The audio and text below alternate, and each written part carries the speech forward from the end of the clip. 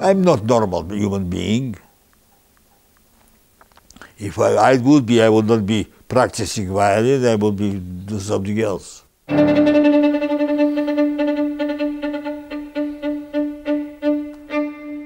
It's no use practicing too much. First you have to find out how to do it the best. You have to be able to invent ways of doing it better.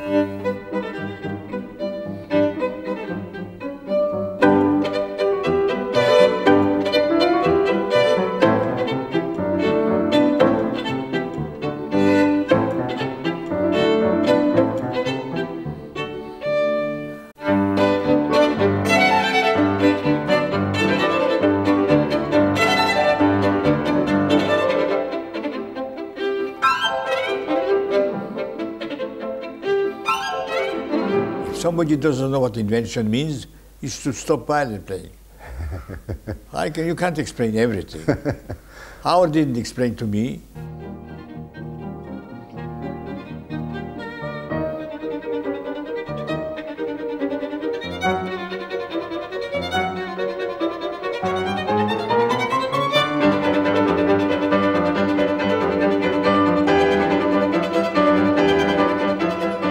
This is a story of one of the finest violinists of the 20th century, Natan Mironovich Milstein, who was born in Odessa on the Black Sea in 1903, and whose boisterous spirits landed him in so much trouble that at the age of 7, his mother thrust a violin into his hands to keep him out of mischief and took him to Pyotr Stolyarsky for lessons. With Stolyarsky, he made such astonishing progress in 4 years that at the age of 11, his mother took him from Odessa to St. Petersburg, to the class of the legendary Leopold Auer, where he made quite an impression. There are many pupils. Some of them were famous, eventually became famous, like Yasha Haypets, Polyakin, Zaidel. And after I finished, and he says, addressing to the pupils, he says, well, how do you like that Black Sea technique, Chernomorskaya technika? 72 years later, at his last public recital, his playing retained the same arresting freshness and astonishing accuracy that so impressed Leopold Auer in 1914. No other violinist in the 20th century has been able to play like this at the age of 82.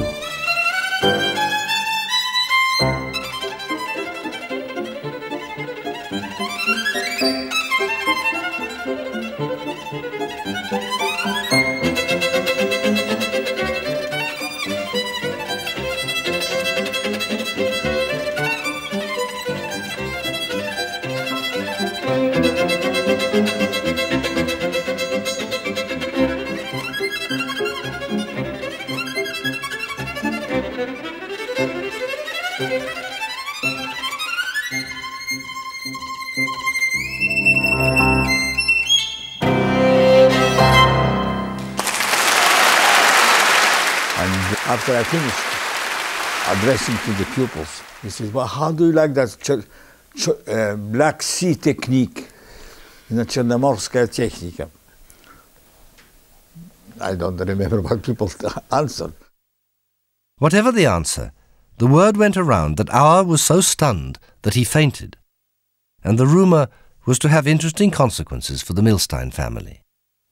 I supposedly made extraordinary impression, it's not true, on Auer, that Auer fainted. There was some correspondent in conservatory says, what's new? And they told him that there was a Russian played and Auer fainted. It's not true. And that was very disturbing for Glazounov, who is the director of conservatory. And he asked my mother and myself to come to his cabinet. And he said, you know, Mrs. Milstein, it's not done like that. It's not supposed to. My mother was not responsible that somebody wrote that he fainted. Anyway, he felt guilty that he offended a lady. And he said, Mrs. Milstein, bring your son to the orchestra pit. You can't go in the opera because it's all for imperial family and corps diplomatique. And I was, for me, for Russians, Tsar was like next to God. And of course I was thrilled when I saw that. Then comes Boris Godunov. Shaliapin falls on his knees, and he said all the coronations seen for the Russian Tsar on knees. That's how I came, because Glazounov asked me to come. And what impression did it make on you? I was almost sick for 10 days. At that time, people didn't imagine that's possible. Emotion can disturb you so much.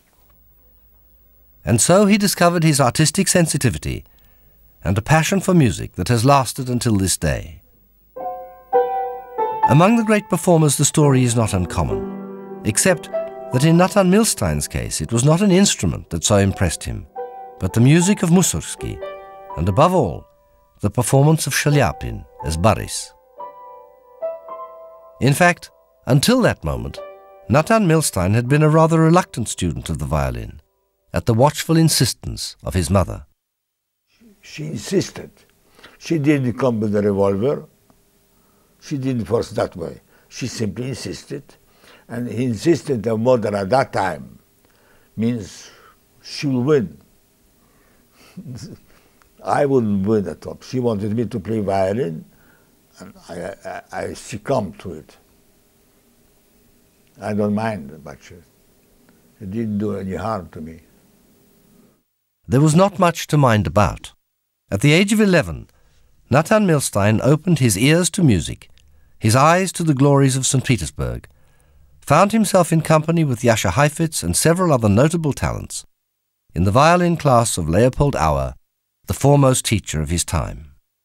And all of this under the loving care of an intelligent and devoted mother. Because my mother made me play violin, and she went with me to St. Petersburg, abandoned the family, 7 children, 6 children without me. Can you imagine? I loved her for that. But not because of violin. I didn't like so much violin. But after I went to St. Petersburg, I was attracted because there's so many other violinists playing much better than I, and they attracted me. I tried to imitate them.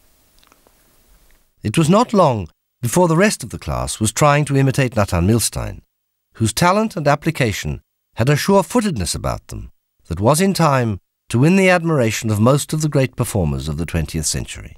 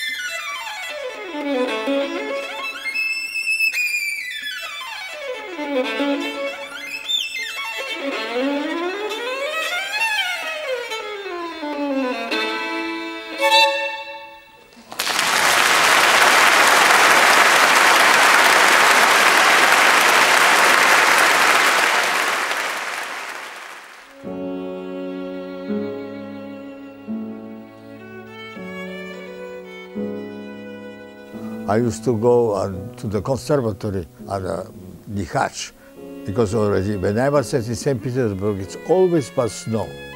Wonderful. Snow is crisp, and the color of the snow was sometimes like a pearl. Yellow, green, pink, wonderful. That was beautiful. And the St. Petersburg, beautiful forests, they're all white birch. You know, birch that, when the light, sunshine comes through the forest, beautiful. And the wonderful part was Auer's class, knowing that he's a famous man, not only because he did something, and he was old. I used to respect very old. In Auer's class, he met and competed with the best young violinists in St. Petersburg. But one day, he encountered a young pianist, and it led to a dramatic turning point in his life and career. A young Vladimir Horowitz was brought by one of his teachers to Natan Milstein's first concert in Kiev. At my concert in Kiev, near Chernobyl, I played there. Horowitz came with his sister, and they invited me to next day for tea, his family. And I came next day, we had tea, and I stayed for 3 years in their house. You know me, the men that came to dinner. I came to tea, stayed 3 years. But Horowitz impressed me with extraordinary knowledge of all operatic music. He played Wagner, played Rimsky-Korsakov, Wagner, Siegfried, when Siegfried sharpens his sword. Beautiful. And the Coq d'Or, Rimsky-Korsakov, he arranged for piano without writing. He played. I couldn't believe it. And so began a friendship that would last a lifetime, and a youthful partnership that took them on many a tour of the new Soviet Union, and earned them the title Children of the Revolution. When we were called Children of the Soviet Revolution, every Ministry of Art in every city had a committee that helped us to give concerts. And we used to take the money from the public, and the expenses were paid by the government. It was very comfortable. They enjoyed themselves, travelled far and wide, and caused a great stir. But not all of their experiences were so comfortable. There was a kind of a funny man. He had golden hair, in a toga with wooden shoes.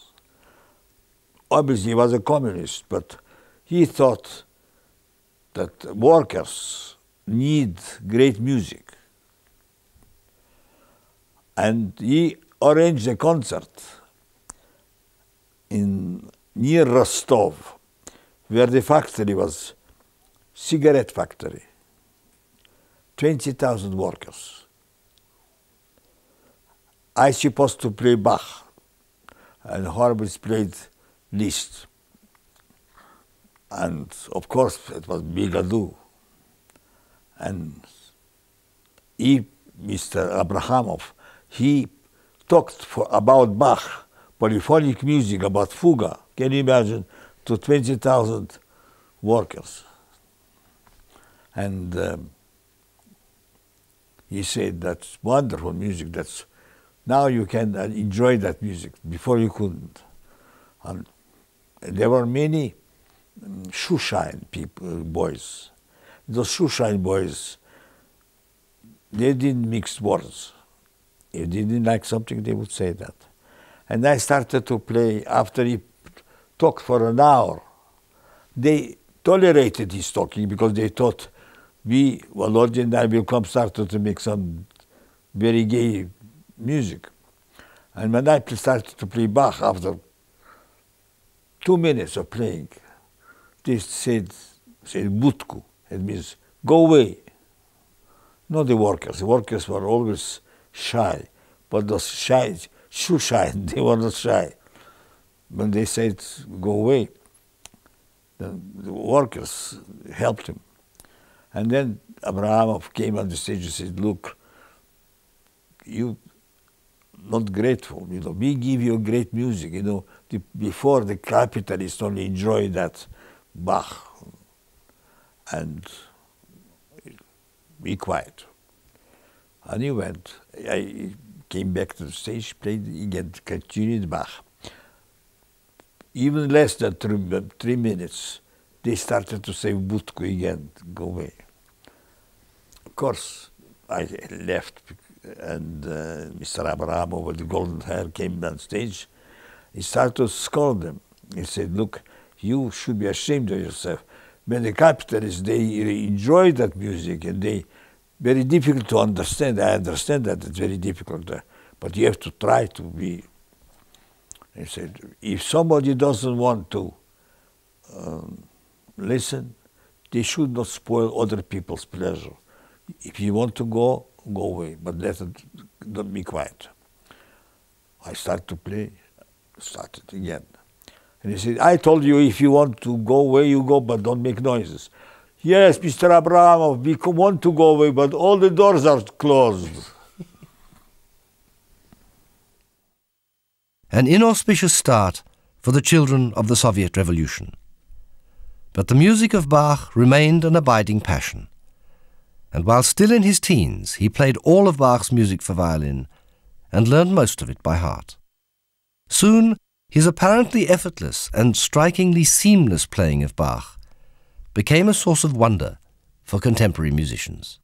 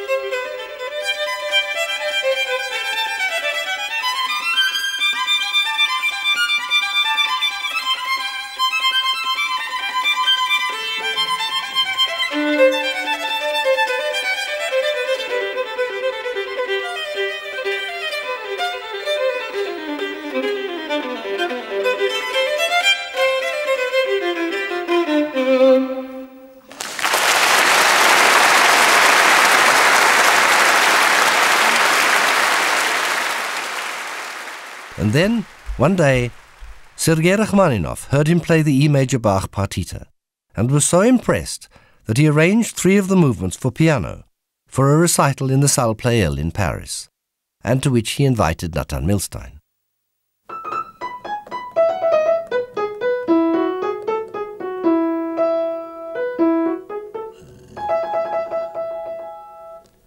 And he made 3 pieces from the partita for the piano.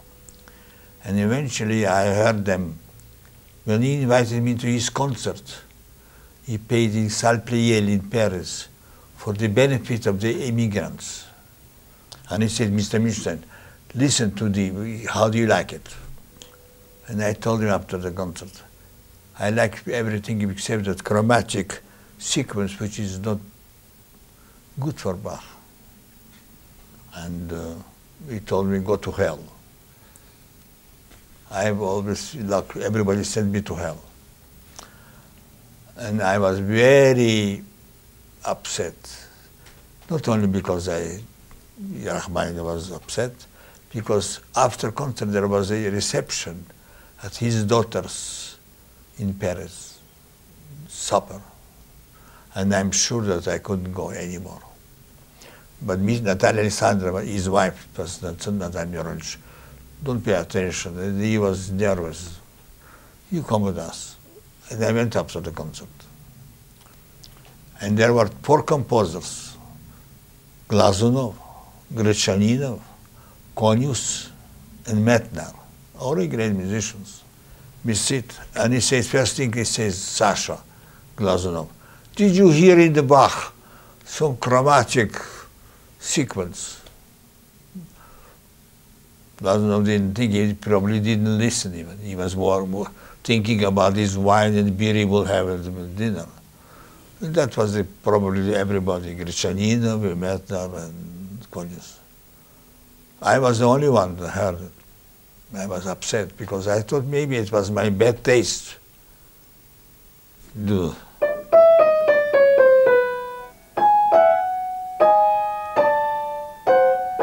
good. And if no for Bach. He was not satisfied, but I left, of course, but I still had my Russian cutlet and a little vodka. And next morning, I went to buy a newspaper. And coming back, he said, Mr. Milstein, Mr. Rachmaninov would like to see you now. And I was boring. Maybe he sent me not to hell, to something else. I got up, opened the door. He looked through bashfully, not daring to go in. He says, Natalia Mironovich, come, vous avez raison. You are right, you are right. Vous avez raison, je fais ça.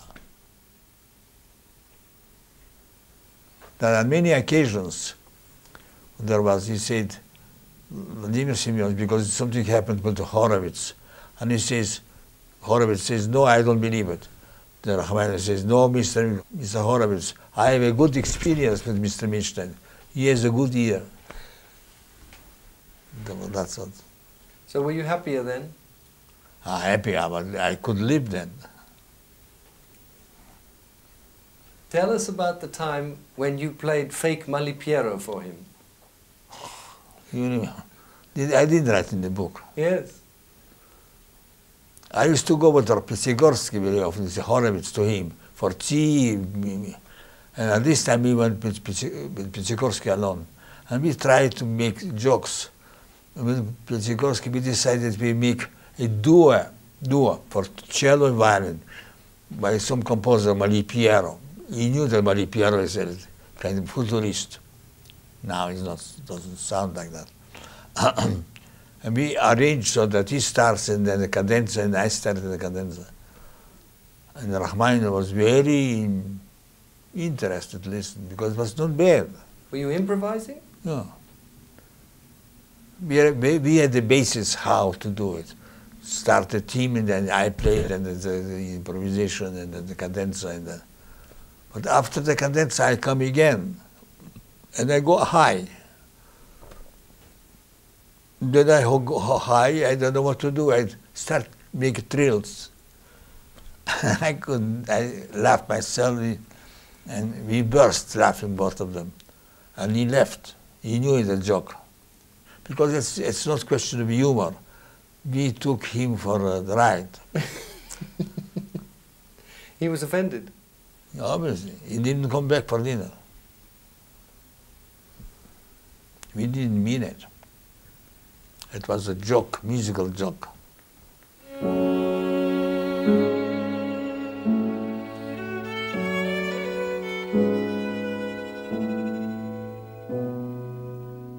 Happily, the friendship survived the joke, because their relationship with Rachmaninov was something of great importance to the three Russian émigrés, who had now come to be known as the Three Musketeers.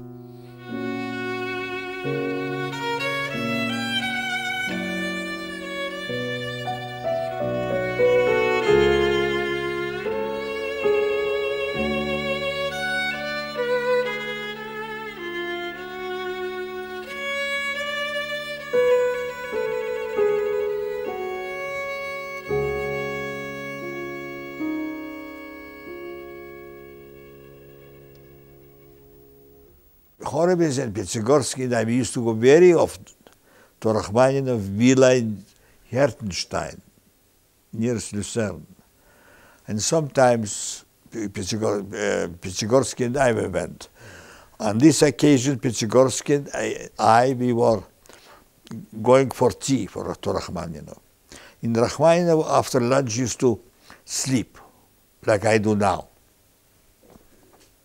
And not now, at this moment. And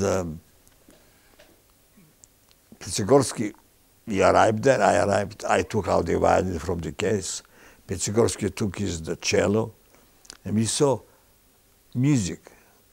It was Bacalise, famous for the voice.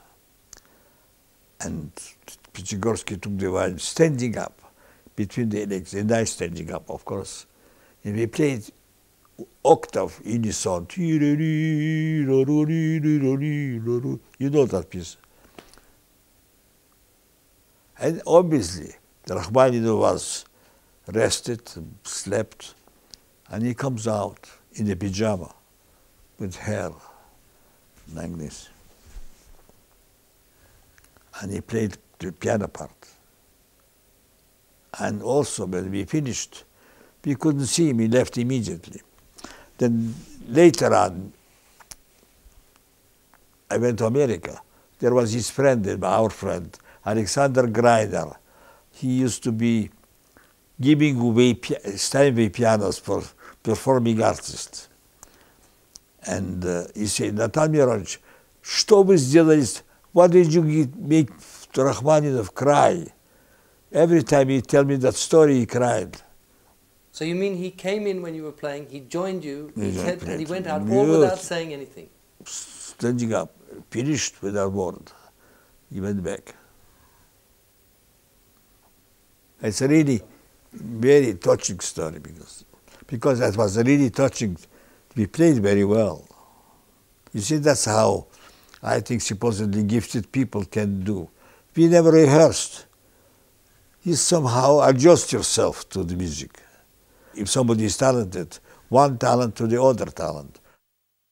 The exceptional musical affinity with Grigor Piatigorsky was matched in the warmth of the personal relationship, which was one of enduring value for both men. But then Natan Milstein is not only respected by all of his colleagues, but also genuinely liked by almost all of them. From Leopold Auer and Sergei Rachmaninov to Fritz Kreisler and Pinchas Zukerman. But I remember once I saw you at Wurlitzer's in New York, many years ago. And you had your overcoat, it was wintertime. You had an overcoat, you had a hat, and you came in the room, and I was playing something. And you said, I said, why don't you try this violin? And you just took it, and it sort of was over here on your belly. You played Paganini, up and down and up and down. No, but that's easy. But how is it easy? No, I'm sorry. Mechanics are always easy for everybody. Yeah, but not here on the belly button.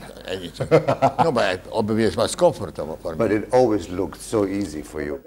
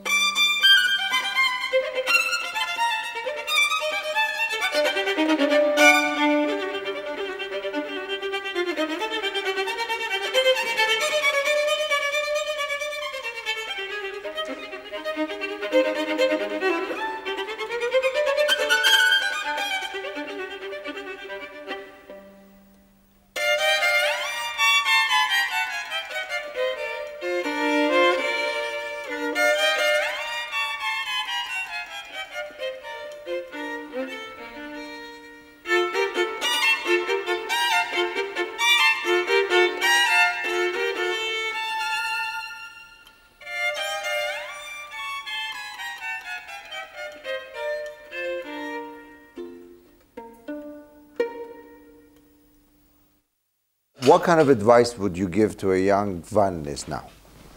That's what couldn't say better than what Auer said to me. What did he say? Don't practice, don't think with your hands, but with your brain.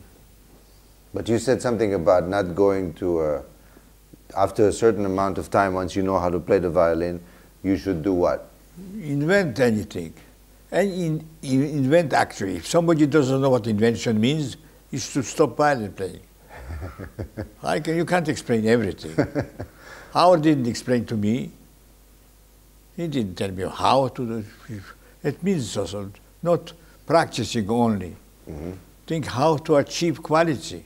Practicing doesn't achieve quality. You achieve quality only when you do it without opposition of difficulty. Because the difficulty opposes your possibility of doing better. Tell me, what's the most difficult piece you ever played? For me? Yeah. The festivals. No, festivals? What I made for violin, terribly difficult. Oh, it's impossible. I tried to play once the first No, page. it's possible. I got Mephisto. That's the most difficult, huh? What about Ernst? You played Ernst? All the etudes of Ernst? Not all. Not all, but I came to Auer with the concerto. with the concerto. You were 11. No. Da-da-da-da-da-dum, ba-da-da-da-da-dum, ba-da-da-da-da-dum. But you know, I once played that concerto later, much later, in Paris. Did you record that? Never. Huh? No, but I was very young. Yeah. And I was so impertinent that I said I will make a cadence on my own, without writing. And I played, I know that would be, that's very cadence-like. Yes. But after 2 minutes, I didn't know what to do. It's not a laughing matter. I was very upset. And then what happened? So you stopped? No, I stopped. I went to chromatic scale, the up with the trill. Yeah. That helped. But I'm very resourceful. When something is wrong, I know how to get away without being noticed that I'm criminal. A little talent helps too.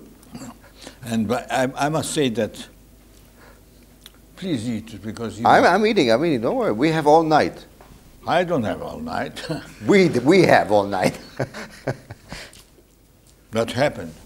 You will not believe it. In Chicago, Isaac was there, Francescazzi, and there was Michael's wonderful violinist. Michael Rabin. Maybe. But you must know that the G minor, Sarabanda, there is one moment, the guitar, exactly like this, in G minor. So you went to the G minor? Well, that's okay. A little change of key. No, but no, think about it. I don't thought that here. In Chicago, I bet nobody knew except those 3 people. No. Yeah, of course. They didn't know. They didn't know. It's very difficult because the music is Bach. How they must remember that I played it? It's nice. Then I always had to remember. That's to remember. But that's not. That's good. It's good. It's not a memory slip. That's no, not memory.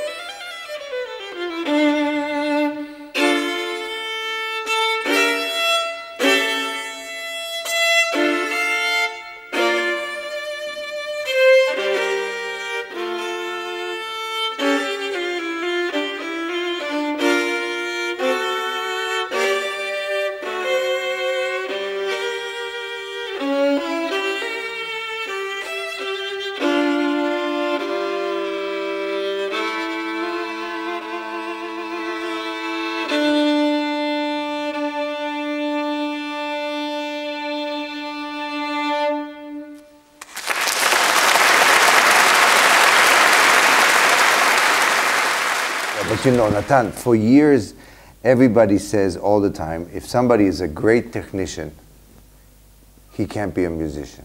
If you're a great musician, you're not a technician. But people always say, people say stupid things very often. Everybody always says, well, Milstein, of course, he has great fingers. I said, well, listen to what he does. Listen to what he does in the music. Don't worry about it. I'm not worried. Believe me, I'm not worried. No, I want to know from you, you see, because they criticize me also. They say, you look so cold when you play. I said, how do you know I look cold? Well, did you touch me?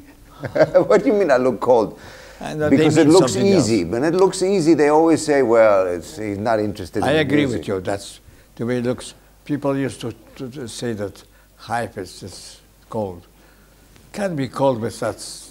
But you know so much about so many things, about music, about art, about people, about history. And the sound that you make is the culmination. A lot of people ask me what it is about the sound, what it is that makes the sound, individual sounds. You have it, Yasha had, Chrysler. It's all individual sound. That means that every one of you have a soul, a soul. Oh, that's a different story, the spirit of the person. Okay, spirit, soul, together. Well, let's make it synonymous, fine. But what makes you do that? How do you explain to somebody that doesn't know about music, that doesn't know about sound, that doesn't know about the fiddle? I can't explain that, I don't know what it is. Because explain that something that you can, in spirit you can't explain. Because vibrato is the result of what you... No, vibrato is technique. I want to know in words your feeling. No, that's I didn't speak about You speak about a B flat. How did that B flat, the beginning of a Sicilian, the B flat, what happens in that B flat? What happens in that first B flat you play? What do you think of when you start that? By itself, C bemol, only I try to not to spoil it. Not to spoil it. If you want to write... That's good, not to spoil it. Not to spoil what? What don't you spoil? The mood of what you want to do. Uh-huh.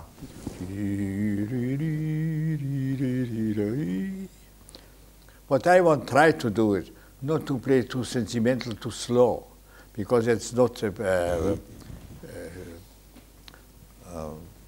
that's clear. I understand that. Not too slow, that's good. Because it's a dance. The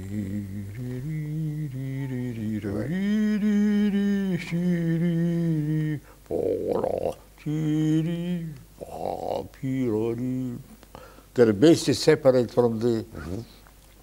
What would you do if you didn't play the fiddle?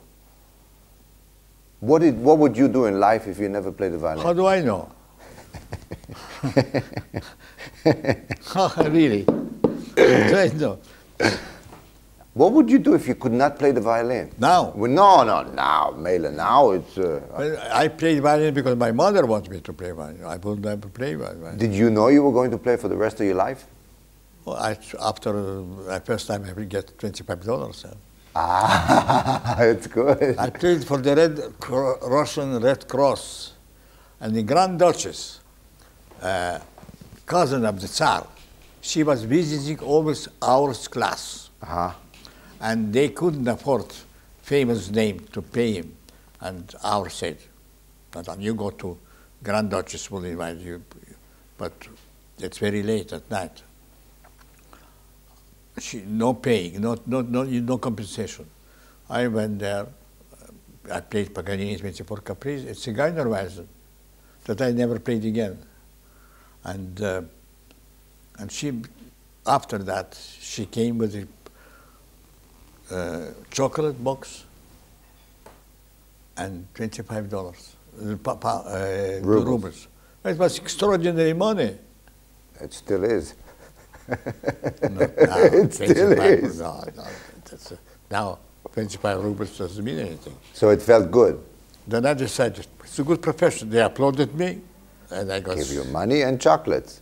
Chocolate. Wonderful. And my mother, ate the chocolate, and my mother took the money. It's very simple. But how You're wonderfully simple, and I know that everything you do is wonderfully simple. But I want to know why it's so simple. It's very difficult to be complicated. It's very difficult to be, you're right. I agree with everything you say. No, because if you complicate it, you spoil yourself. Oh, you're right. You're absolutely right. But your music making has such value. How come you keep that value? The value of the note, the value of intonation, the value of what it means to you. You're so absolutely without any affectation. I tell you something, because I love music. I love even more violin than music. I love the instrument. Otherwise, I will not be able to play so long. I love the violin because the violin is really something. Is that why you made transcriptions for it? The transcriptions you made, is that because you love it? I love it. And most of the transcriptions are not bad. They're very good. Now they're six only. Now will be printed now. It's already printed. Mm-hmm. Two Prokofiev, Tchaikovsky's from the aria of Maria Reverie, from Tchaikovsky's Mazepa, and then Mussorgsky's piano piece. Wonderful. Not difficult, but very effective. I took the two Prokofievs and I spoiled them, but it's compensated because it's very good. I gave to violin more effects that he couldn't do it on the piano. Mm-hmm.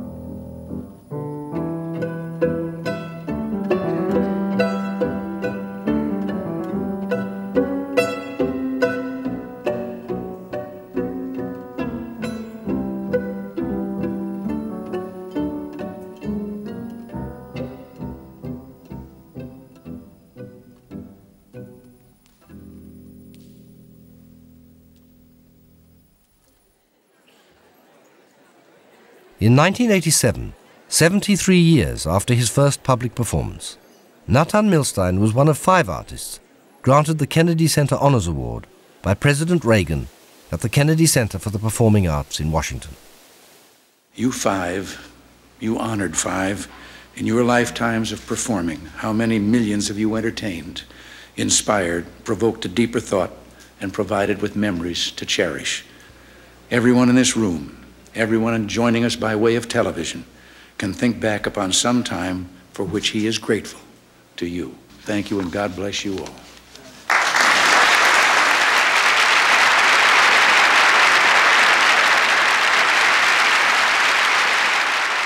And Pinchas Zukerman was chosen to pay the tribute to Natan Milstein, the violinist's violinist. I'm delighted to be able to be here to honor one of the great musicians of our generation, Natan Milstein, the violinist's violinist, an artist of perfect technique and profound feeling. The man is a phenomenon, so brilliant that when we hear him play, we feel exhausted and exhilarated at the same time, uplifted and humble. He has warned us that it takes 60, 70 years to become a fiddle player. Well, Natan, I have about 30 or 40 to go. I'm one of a generation, however, carrying the torch that he lit. But it never burns more brightly than when it is in his hands. Everyone in our world treasures him because he refuses to make a fuss. He disdains fanfare and flattery. There's an intense calm at the center of his being, a sense of self-truth. He is a man neither in need or in awe of fame. And so in some ways, this evening must be hard for him. But no one ever deserved it more. Natan, your career is an honor to music. Thank you.